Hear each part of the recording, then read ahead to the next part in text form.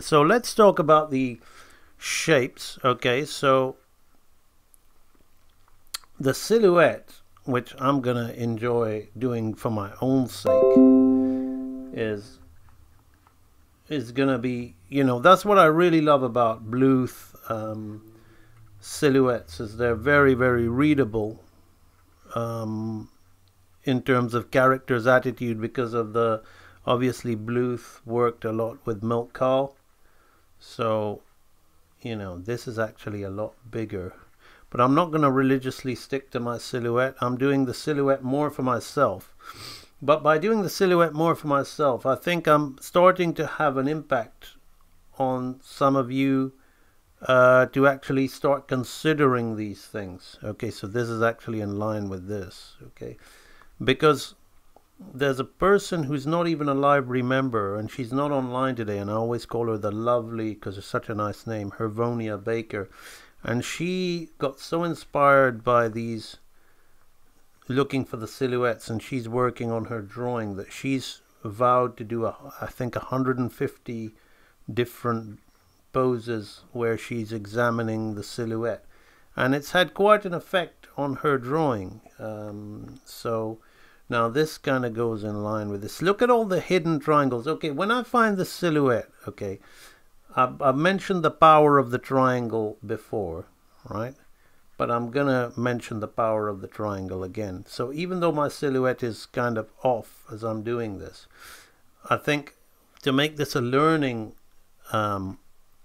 experience for you, I'm gonna start talking about things like triangles and the power of triangles, and then we're gonna examine the triangles within this drawing. So let me get this red here. So if we look, we can see that there's, you know, I'm going to show you loads and loads of triangles, but we can see there's a triangle here. The head is more or less a triangle. Okay, this is a triangle, this is a triangle, this is a triangle. Okay, now the negative space within the characters is triangles, the negative space within here is triangles. Okay, the negative space within here is triangles. Then we've got this kind of triangle for the hair, and the negative space within here is all triangles. So triangles are, you know, super, super important. And I'm going to show you, some of you have seen from my Instagram posts that I've been posting sketches I've been doing of hairs in a sketchpad. And I'm going to show you even from how in non-cartoon, like live action referencing, triangles are super important. So even though, like, now let's talk about this character's construction. Okay, so the silhouette was for myself. Obviously it's somebody with their hands on their hips, right? So let's say, okay, there's gonna be like a sphere here, okay, like a circle kind of thing here, like this. But now we're gonna start building triangles within there. Okay, so we got a triangle of the eye. She's gonna be one eye width apart. We got another triangle of the eye, which is going to come here because she's kind of angry. Now, okay, we got the nose, which comes here, which is on, you guessed it, a triangle. Okay, now the mouth is almost like a little kind of triangular shape. Okay, so we have that there, right? And then we've got like the expression. Okay, so arguably, like, even off the edge of the mouth, I'm gonna make this kind of squarish triangle here, because you'll see how that'll turn into a bottom lip. Okay, then we've got this, which could be perceived as a big triangle broken up into little triangles, right? So we have this here. Now we've got a triangle here like this, and then we can break this up with more kind of little triangular shapes. I'll go in and draw this in nicely for you later, but if you just see me all the time making really good hand-eye coordination drawings, you won't learn anything. You'll just watch me draw. Okay, so this thing here, now we've got like a triangle in between there to connect the eyes. Okay, we can also put a triangle of hair coming down like this. Okay, search the triangle. Okay, search for triangles. That's my tip for you. Like anybody watching this stream that's gonna want to go away and take anything away from this, okay, is next time you look at a drawing you like, search for triangles. Okay, and then we balance the curves with the straight. So again, we're gonna come down here. Now imagine this like this whole head is one big triangle, but we're going to come down here and we're going to put triangles, okay, and we're going to divide these into other triangles. So I'm really kind of, now Bluth would not, or whoever drew this frame, Pomeroy, Bluth, or whoever, they would not have necessarily gone and instinctively said, I'm going to build a character out of triangles. But this is, they would have intuitively done these shapes. And I'm just showing you just how, you see how I'm breaking up this one big triangle here like this. How, you know, it just happens to all go inside a triangle, because that's just the way this stuff works. So even the bow, okay, so we've got a big shape, so I'm going to put a big kind of like triangle here, which kind of sits. Now he wouldn't have drawn it and said, I'm going to sit it in a triangle the way I'm doing it, okay, but I'm just showing you how subconsciously it just all happens, and it all just happens to be like, so now we got another triangle up here like this, okay. Then we're going to divide this, and look, what have we got here? We got another triangle here like this, right? So then we're going to come around here like this, and we're going to create a triangle here, and we're going to create a triangle in here like this, and we're going to go like this. Now when I draw it in and curve it up and hide all these triangles with nice lines and things, you won't even, you know, now I've told you about it, it's obvious, but you won't see it if you just look at the drawing and you didn't know this stuff. So now again here, this is like a circle, but you know, it's got a triangular feel to it like that, okay. And we're going to come off the sides here like this. Now what shape is her top half? Okay, it's just going to be like a triangular shape coming down here like this. And now how does the sleeve sit inside there? We've got another triangle just like that. Can you see?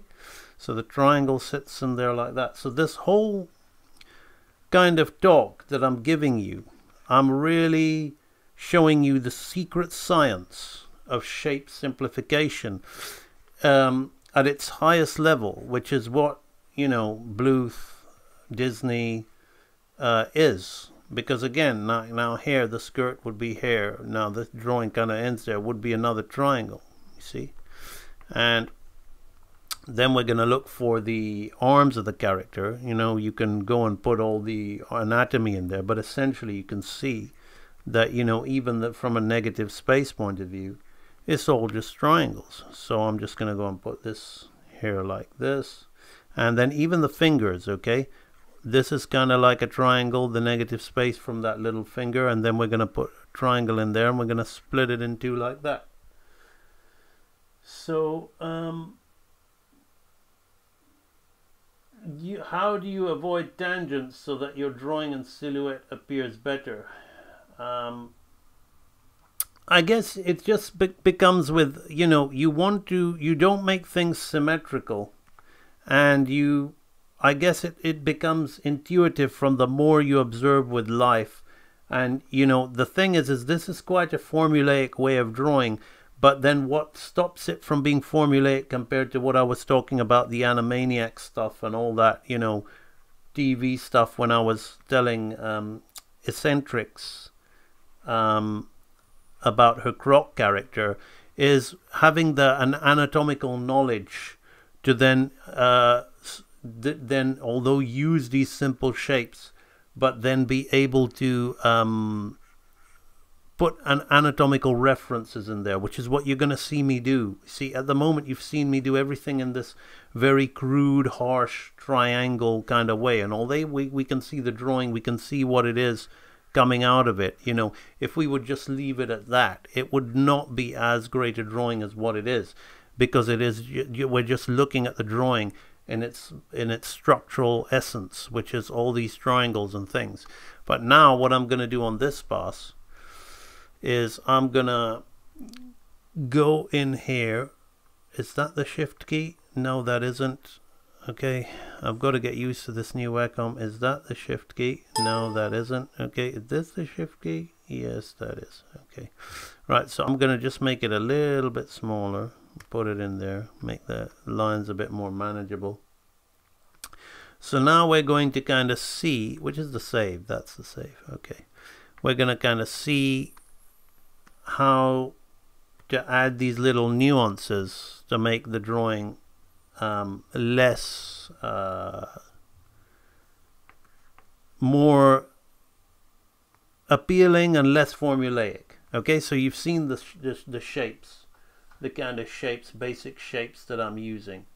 And now we're going to go in here and start drawing on top of these shapes and putting in little things. So here obviously is the angry eyebrow, which is going to be coming straight up like this. And we're going to use that to curl in to the upper eye. Okay. Now this is good old school Bluth, you know, old school design. So I'm fattening that. Now I'm not going to count how many lashes she has, because I don't think even the animator really cares. But they've kind of bunched it, because what happens is when this way they didn't care about maintaining form and volume on eyelashes, because the quivering, trembling eyelashes actually gave it more life, like twinkling lashes in the light. So now we're going to subtly work the curves against the straights here. So we're just going to come around there for that eye there like that. Now look how beautiful this works. I'm going to come and make this crease in the nose like this. And then from that, there's an invisible line here, but they're kind of using it as a different color. And I'm going to come and push that into the cheek like this and continue it out like that. So that gives it like that gives it a little bit of expression. And then I'm going to come out here and put another line up here like this. And this one, we'll worry about that later, what happens with there. Now the eye is going to be up, and it's going to be like an oval. It's going to kind of echo the shape of the actual eye. So we're playing with the same kind of oval. Then the iris is very thin and the eyeball is very big, which gives it this mouse-like effect. And we're just gonna, I'm just gonna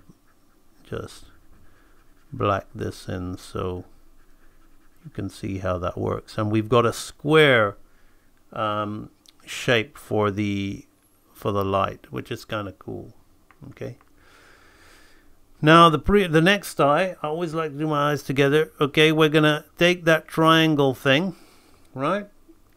But now, Charlene, watch. This is going all this way, okay? But the eyelash is not gonna go that way. The eyelash is gonna counter it and go the other way to give it like dimension, okay? So this is what stops it from being formulaic stuff. Then we're gonna come down off here like this.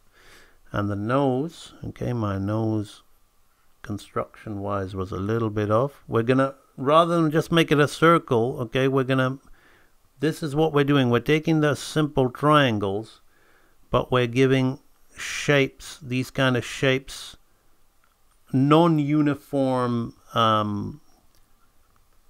shapes to kind of give it the effect that that's a nose. Okay, and it's not just a Mickey Mouse oval circle kind of thing. And again, I'm just gonna be kind of careless with my line here. I'm just gonna block this in.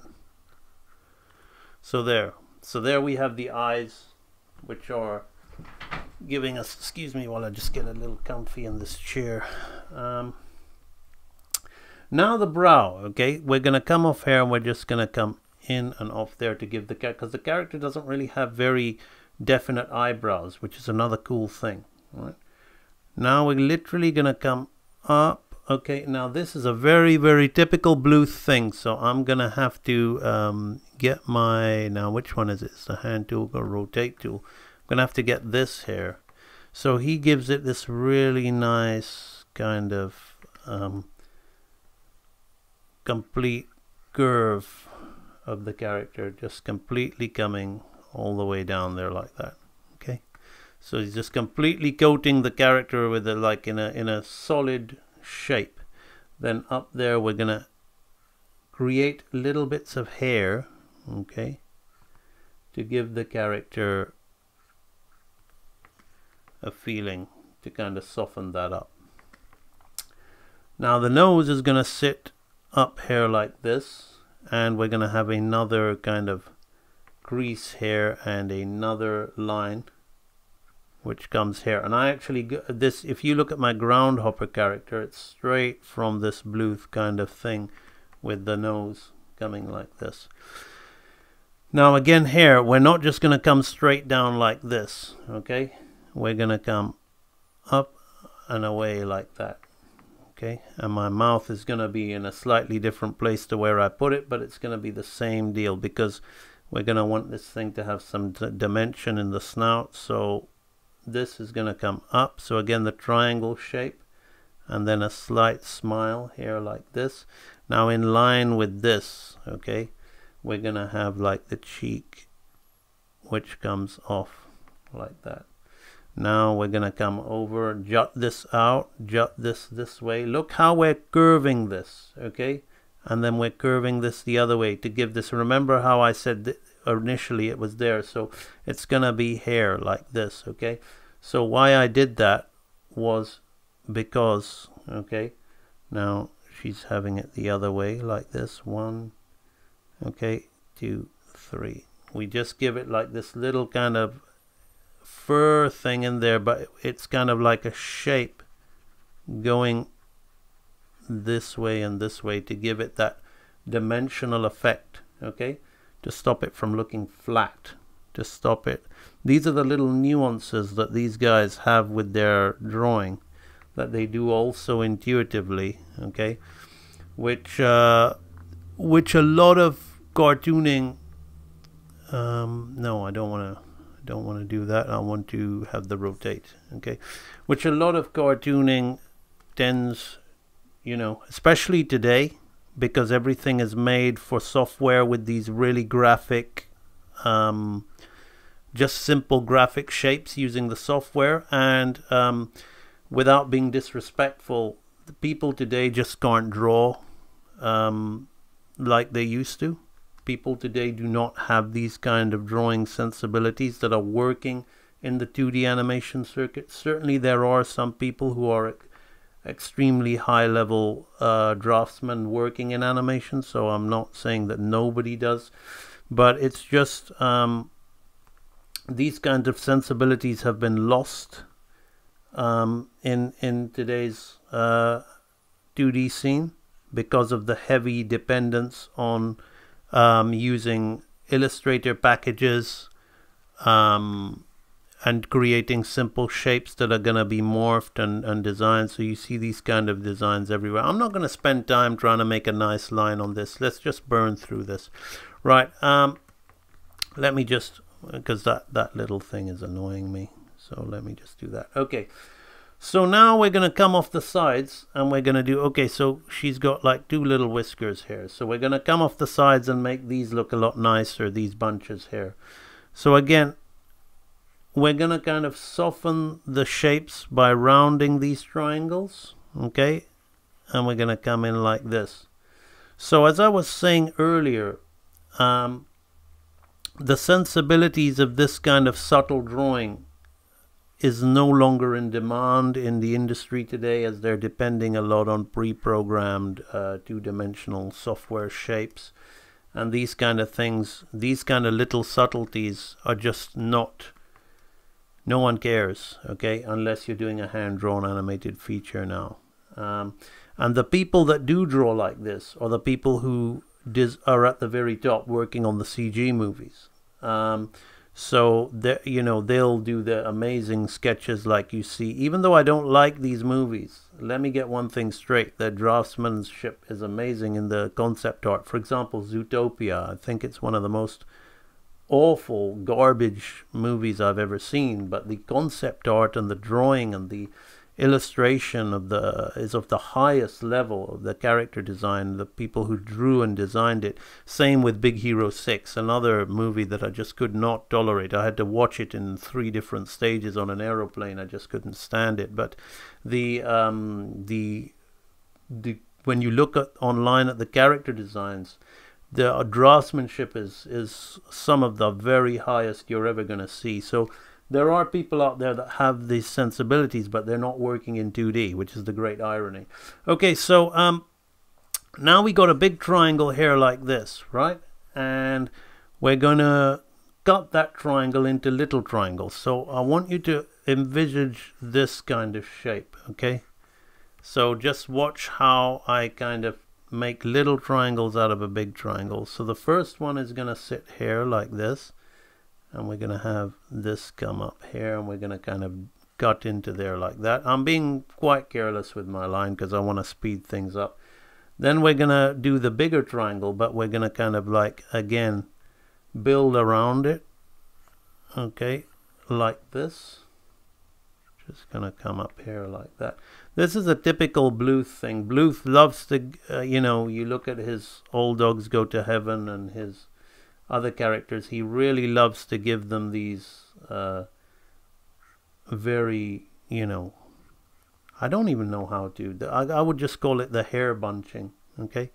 So again, this, I've been quite careless with that. Okay, so this is gonna curl around here, and I'm just gonna give it a rush. I'm gonna rush and start using this kind of cleanup line to speed through this. So that's essentially the character's head, okay? And it is kind of cut off like that, which is kind of cool actually. But then up here, you're gonna kind of have this thing actually, which I've done. I've placed a little bit, it should be at the back, so I'm going to make mine a little bit wider. So actually this thing should have come up to here, and then this goes like this, okay?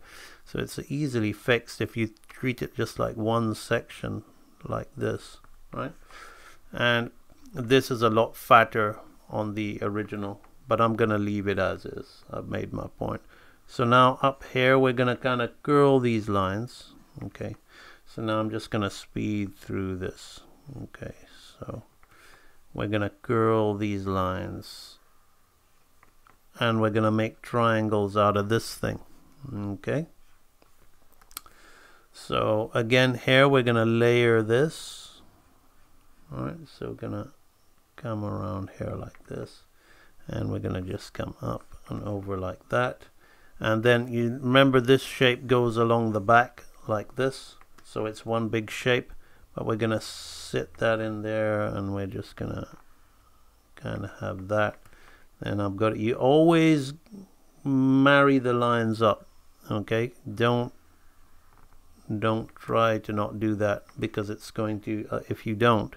And again, what I've done here, which is slightly different, is this is not such a big triangle. It curls around like that. I think as I was teaching you about the triangles, I exaggerated it just too much. Okay, so you see how this kind of contouring layers the drawing, and it gives it perspective as if it's going in the distance like this. So it's really clever how he does that, to be honest with you, just using simple shapes.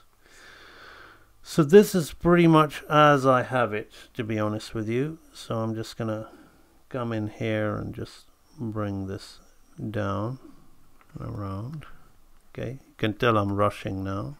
I think I've kind of covered everything that I need to cover, and I'm just kind of finishing the drawing for the sake of finishing it now, because the rest of this is just super easy stuff, which just, you know, follows along this kind of thing.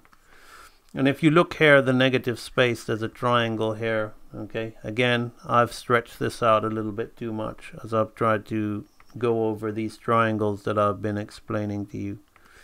But, you know, as long as you're like 80% accurate, it's okay. You know, the goal and the objective of doing this isn't to copy the drawing 100%. Okay, it's just so you can understand that and look for shapes and then apply that stuff in your own work. Okay, now this is what I was telling you about Charlene. We got a deltoid here, we got a bicep here, okay, we got a tricep coming off here, and we're going to come off here like that.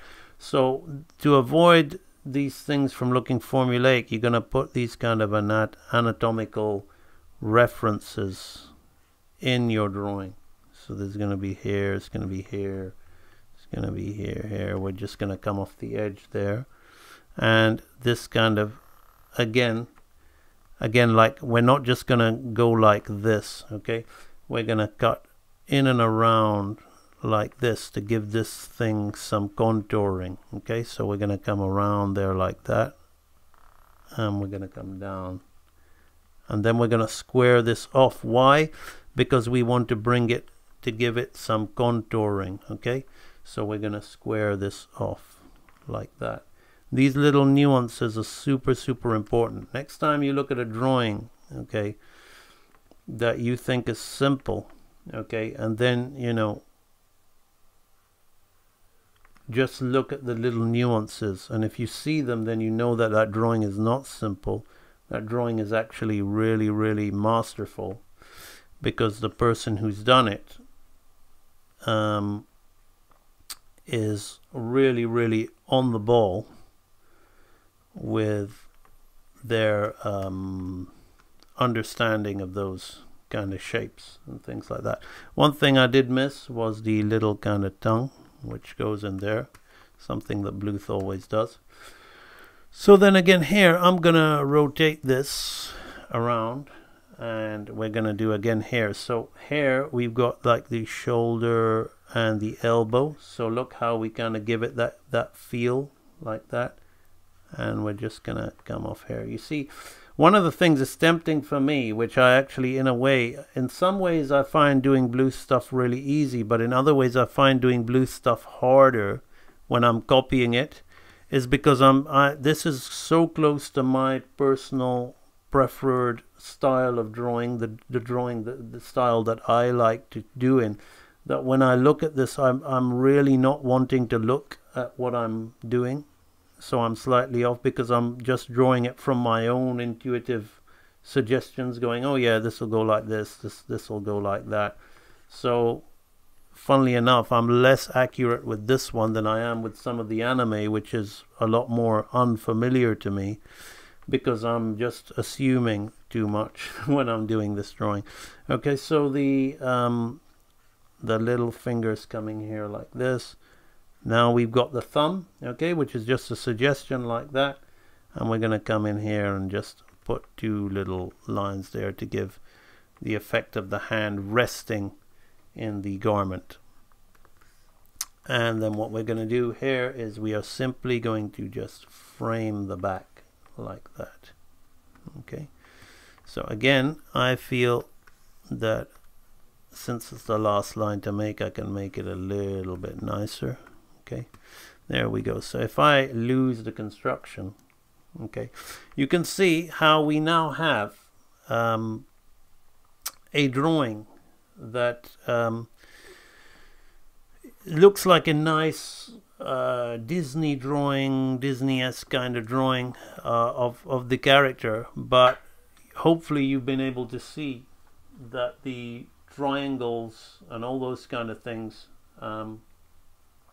or what was utilized to put it all together. So A&B is the greatest archive anyone could ever ask for. You know, of all the books I've read, of all the other online tutorials I've seen, this was the missing key.